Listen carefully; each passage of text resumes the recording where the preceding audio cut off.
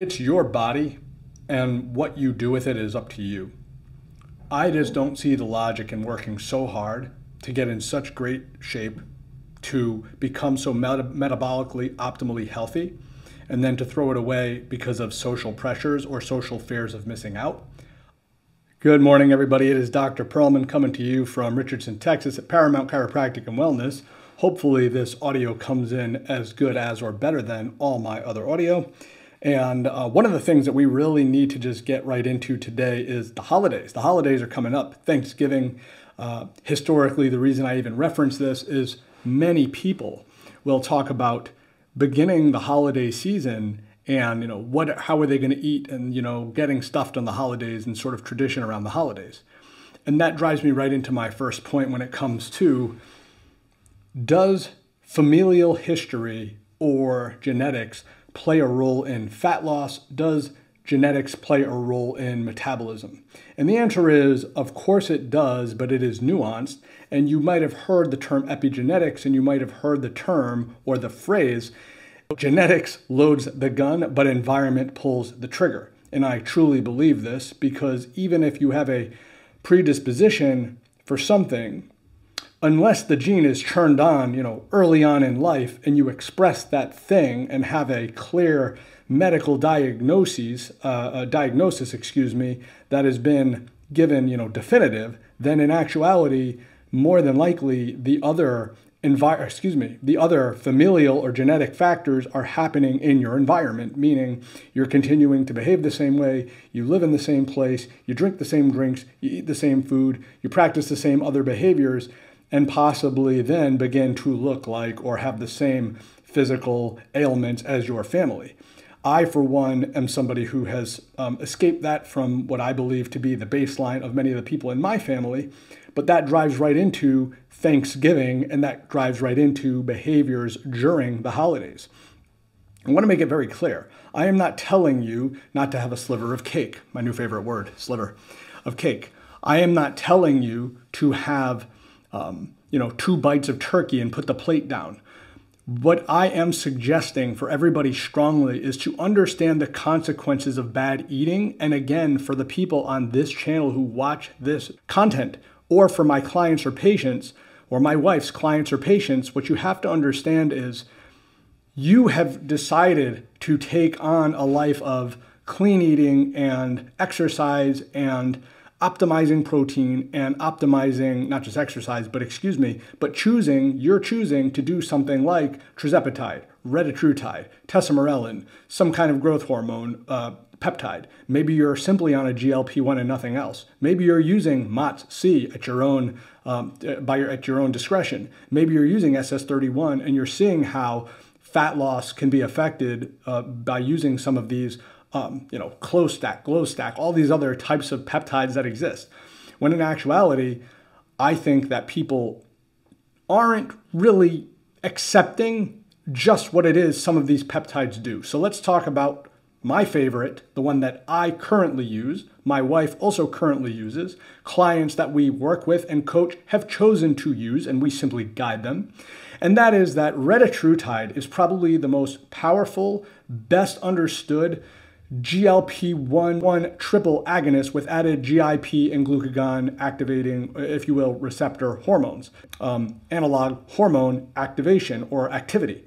And the reason I'm saying it like that is when you can control every time you eat food, how your body responds via sort of greater than 100% efficacy or efficiency, of a hormone, given the peptide's action, and you can guarantee that your insulin and your glucose or your glucagon from the liver is going to meet a certain threshold and act a certain way to help you metabolize your food or kick on beta oxidation, aka fatty oxidation, aka breaking down of triglycerides and burning fat, then that's a real enhancement. You can't do this on your own while craving sugar all the time or not having sort of a GLP-1 hunger satiating effect. That's what the GLP-1 does. That's the classic peptide, the Ozempic, the Wegovy, the things we know about before things like Zepbound or dual agonists came along to then have the insulin-like peptide effect. And that doesn't mean insulin in terms of growth. This is an insulin, regulating, pancreas releasing style peptide. Again, hormone analog that was acting in such a way to really control the way that the blood glucose would spike or become more steady state after eating. Now, what are some of the things that RetaTRUTIDE really does? That the reason I'm saying this isn't to promote RetaTRUTIDE, it's to let you know how you need to be eating while on RetaTRUTIDE. Sort of the title of this video is the perfect RetaTRUTIDE diet. So let me quickly look at my notes. Okay, here we go. Activates hormone-sensitive lipase. I recently said in a video something about lipoprotein lipase, and I was talking about the sort of upregulated hormone that traps insulin in fat cells. Hormone-sensitive lipase does the opposite. It enhances beta oxidation. It increases mitochondrial uncoupling. It burns more heat. It actually enhances things like ketogenesis, aka making ketones, driving fat oxidation, driving fat for fuel, and actually losing fat. Now, here's the thing. When you have too much insulin in your body, it becomes next to impossible to burn fat. I repeat, too much insulin via blood sugar, blood glucose from any type of carbohydrate. Some type of carbohydrates more than others. Raspberries and blueberries don't have quite as big as an insulinogenic effect as, or a glucose spiking effect as apples or bananas. This is just a scientific fact. This is very well studied. When it's in the bloodstream, I will say things like, you can't burn fat in the presence of insulin. That is 90% true because studies have confirmed 50 to 90% inability to kick on and keep on things like fat oxidation or fat burning metabolism in the presence of insulin. In other words, insulin really is that damaging when it comes to your progress and blunting your progress when it comes to burning fat when favoring glucose metabolism. The whole idea is you can't get lean, you can't start burning fat, you can't really reduce the fat on your body, midsection, legs, wherever it is you're targeting, until you have your diet dialed in. That is a fact, and things like RetaTRUTIDE enhance it. When you have excess fat and you're trying to get to a percentage of body fat that makes you happy, in the presence of too many carbohydrates and too much insulin, you're not getting what we call a thermogenic effect. You're not getting the benefits that muscle does for you. Your body, by holding on to actual lean mass and having muscle on your body, is going to burn more fat at rest than just trying to do more cardio and continue to lose weight on the scale, or in your mind, get leaner, get thinner. You have to understand the mechanisms by which building muscle, aka protein synthesis there's a reason they call it that, because it comes from protein, eating animal meat, eating fish, eating not vegetarian sources, unfortunately, although you could, to build, big lean mass, is going to be the key. Getting the extra protein and using things like possibly growth hormone analogs for repair at rest and rebuilding musculoskeletal tissues is going to be a big benefit to you. I was going to throw in on this podcast, I think there's a lot of benefit to using things like CJC 1295 and ipamorelin, which I like better now than tesamorelin personally, because I think clients that are on it are realizing they have that slow, steady state, longer half-life than sort of the big spike of a tesamorelin that, even though evidence has shown, because it's been studied, even though it acts the same as CJC 1295 and ipamorelin to an extent, I know that the ipamorelin is coming in on a different receptor altogether, but growth hormone secreting hormone, CJC 1295, just like tesamorelin, do act in the exact same way, minus a minor tweak, although I don't think that minor tweak in terms of the synthetic, construction of the peptide is the thing that's targeting belly fat. I think there's the stronger pulse at rest that allows to kick on lipolysis, because again, growth hormone without the presence of, not in the presence of insulin, meaning too much insulin in the blood, or even then what would be an already really high IGF-1, insulin like growth factor 1, which is going to happen the more you consistently use, especially higher doses of hormone secreting hormone peptides, then we'll have sort of a opposite effect of what you're going for when you're trying to burn fat, lose weight, be lean. You'll actually start to grow. And for the most part, again, I've addressed this in previous podcasts. Most of us want to be lean, have lean muscle, and certainly want to just repair or sleep better or function better muscles that or tendons that could be damaged.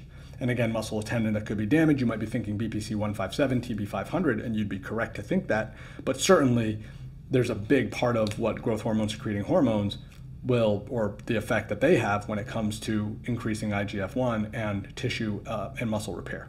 But when it comes to muscle and protein synthesis, you are going to 100% of the time be talking about diet and nutrition needs rather than looking for the next peptide to do something for you, when in actuality what you need to do is dial in your diet. Get the protein. Let the protein be metabolically protective. Let the protein be thermogenic. Let the protein continue to target more fat at rest and keep you satiated longer via the mechanisms by which the GLP-1 and GIP receptors work, ideally through protein, low carbohydrate, fat burning, ketogenic state. And again, this doesn't mean you're eating bacon and lard, keto, fish oil all the time. It simply means that you're in, that fatty acid, beta oxidation, ketogenic, fat burning state.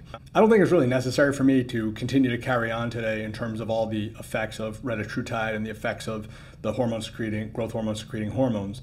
I will just leave it at this.